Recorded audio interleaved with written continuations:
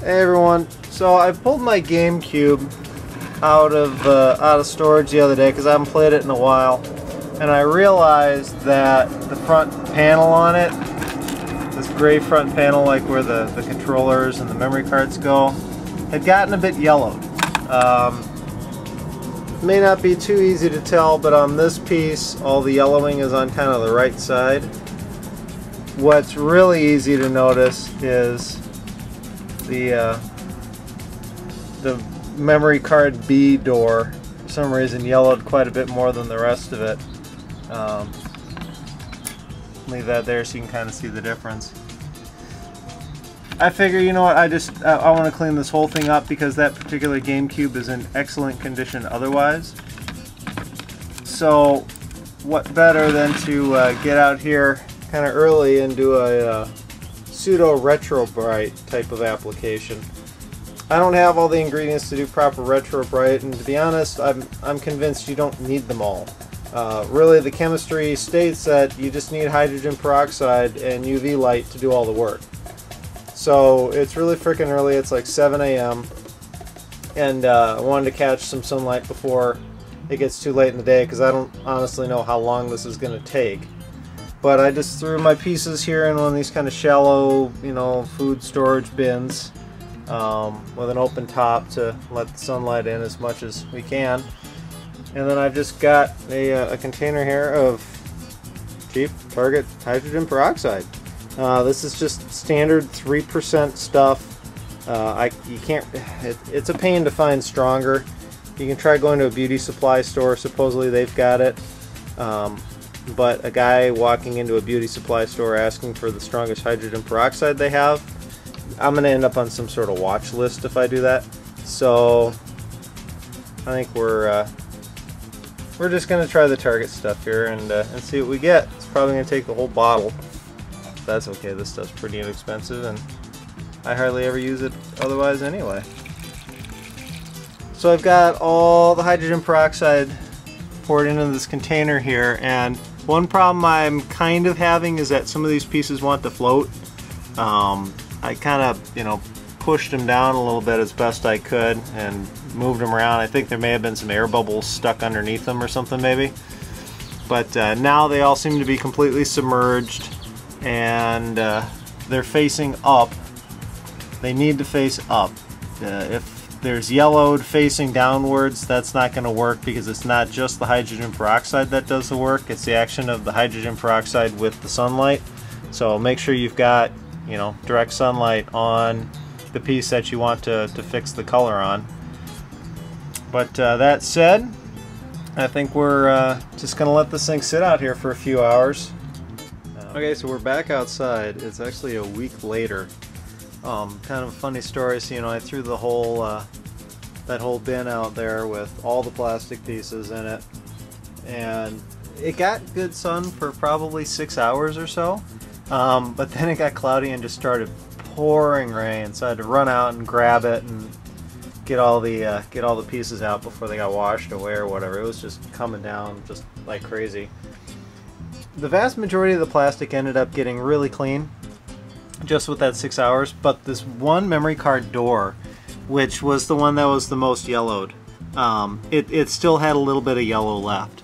So here we are about a week later. I set this thing out here first thing in the morning. It's about noon right now, so it's had maybe 2 hours of sun.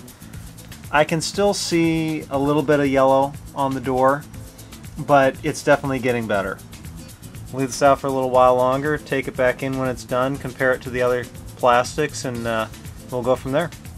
Alright, so I just came out to check on it, and it looks like the sun has shifted position in the sky such that now the house is blocking it. So let's get this guy moved over somewhere else here where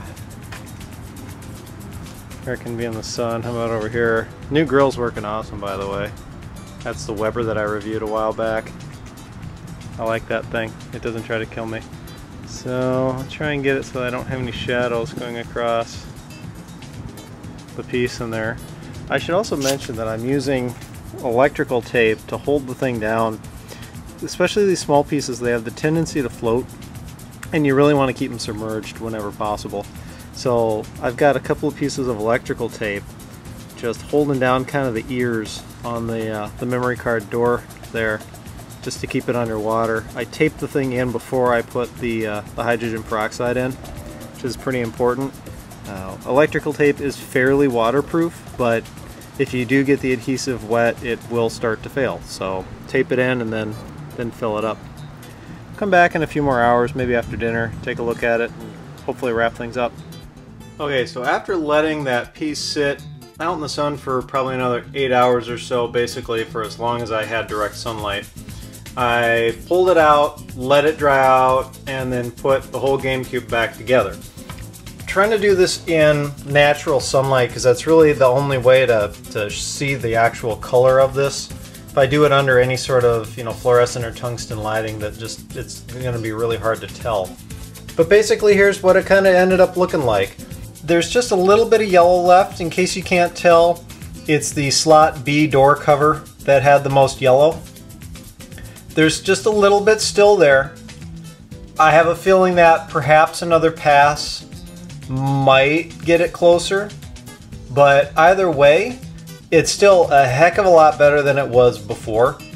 That door was really, really yellow, and now it's not really quite so bad. So I guess that's kind of proof positive that if you need to do it and you don't have a lot of money, or you don't really have the resources to go and get all the crazy ingredients that you need to build, real Retr0bright and mix up a batch, just go to like the grocery store or the pharmacy and pick up a bottle of hydrogen peroxide, just whatever strength you can get, and give it a shot. If you can get your hands on a UV light, that probably would help too, especially if you need to do it during the winter. Here in Minnesota, there's just no way I'd be able to do this out, with sunlight. The sun's just too weak in the winter here. So if you have a UV light, that'll definitely speed things up because you can keep going, for as long as you need to. Other things that I've heard anecdotally is that the hydrogen peroxide just doesn't keep going. There is kind of a point where it wears out, it loses its potency, and you've got to replace it. So maybe that's something also to keep in mind, is every 12 hours or so, dump out the hydrogen peroxide and put fresh in there. But either way, this works, and that's pretty cool. So if you like this video, please give me the thumbs up. I do appreciate those. They help quite a bit. If you want to see more, hit the subscribe button. It's right down there. And as always, thank you so much for watching.